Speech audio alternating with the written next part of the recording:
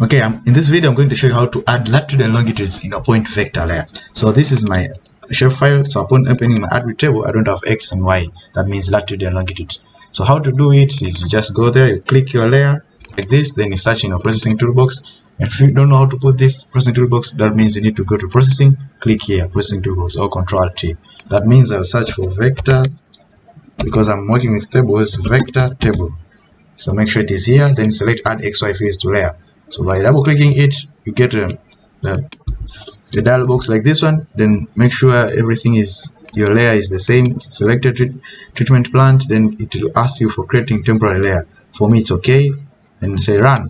That means after running you have your layer added fields. That means when upon clicking open at your table, bingo, you have your X and Y.